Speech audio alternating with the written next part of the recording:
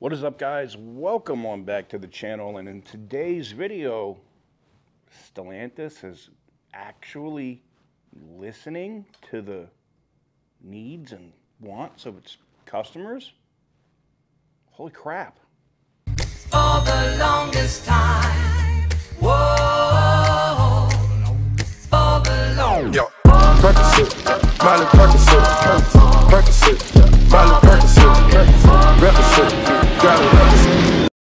What is up, guys? Welcome on back to the channel. In today's video, we are talking about Stellantis and their, I don't want to say reversal, but you remember it was always a EV first strategy. We're going to do EVs first. We're building these cheap EVs in Poland. We're going to EV every damn thing. And then guess what happened? The people in Europe are tired of these damn EVs. The people here in America realizing, and freedom is everything here, that there is no freedom if you own an electric vehicle. You're not loading up the family in your electric vehicle in Las Vegas and going, I'm driving to Miami. Can you do it? Yeah, I can do it in the most food stamp of gasoline cars in 3 days. An electric vehicle, more like 5, 6. And that's if your charging infrastructure works the entire way and you don't get stuck on a tow truck. Yeah, thanks. But yeah, anyways, we're going to get into some news that is breaking right now from Stellantis. And are they doing a about face? It looks that way.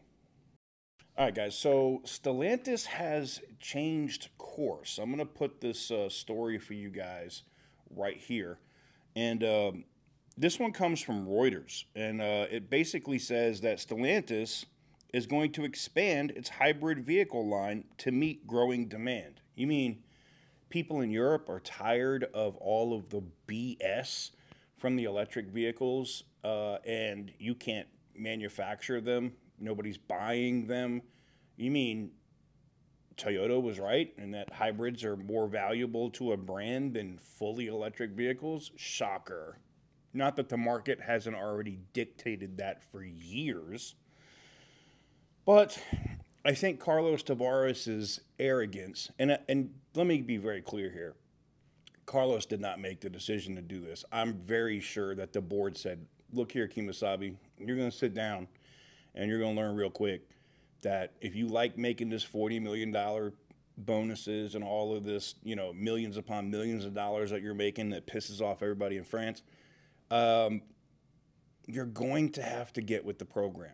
And we have to make money. We can't just cut this company up because in 2 years, the gravy train's over. We got to do something to keep the money coming in. And lo and behold, it's hybrids. Now, more than likely, they're going to do this with Fiat, and you're going to see these 500Es or 500H, whatever they're going to call it. And you're going to see more and more of these Fiat 500s ending up being hybrids. Now, we already have a hybrid from Stellantis here in America. It's called the Dodge Hornet, and it is an absolute friggin' disaster. So with the story that we covered earlier, which you probably saw talking about the head of their software division quitting or retiring, it does not surprise me that the problems inside of this company continue to get worse. And if they're going to build hybrids, they're going to have the same way with electric vehicles, you're going to have competent people that are writing the software that make these vehicles work. Is that going to happen? I don't know.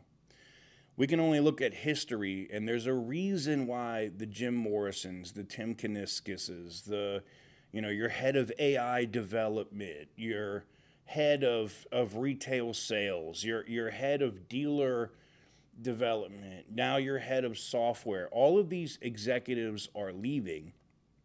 And I go back to what I talked about earlier today, and I think it's because when the earning report drops for the second quarter here in the next week, 2 weeks, whatever it's, July 24th, I believe, or is it the 25th that it drops? It's going to be such a ground-shaking event for Stellantis when that stock probably gets cut in half that you're going to see a lot of people get fired. You're going to see a lot of people leaving the company unwillingly, not with golden parachutes. Is one of those going to be Carlos Tavares? I don't know. We'll have to wait and see. But I'm here for it. I got my popcorn ready. I'm drinking my coffee. I'm just sitting here waiting, eating, waiting to see what happens. But I thought this was an interesting story, and it was a funny story for me because I remember when the reporters were asking Tavares about, well, why don't you make more hybrids? And he totally dismissed it and said, oh, hybrids are not the future. It's all about electric. Remember that? I do. So funny as Stellantis turns, days of our Stellantis, as it switches over. And they're now focusing on hybrids. But that's not going to fix the company when you can't build one anyway. We already see that the one hybrid that you're selling, I mean, I guess you want to call it the Alpha Tonale, another hybrid, but the one hybrid that you're selling in America now between the Tonale and the Dodge Hornet, same vehicle, ain't selling. Nobody wants that crap. It's unreliable. It's trash. The software is an absolute disaster. The cooling system on those are an absolute disaster. Take a page out of Toyota's book. Look how they build the Prius. If you really want to build hybrids. And before you go, the Prius is so slow, TK. Prius is dumb. The new Prius is fast. And it's the same hybrid system. And I can't believe to say it. It doesn't suck.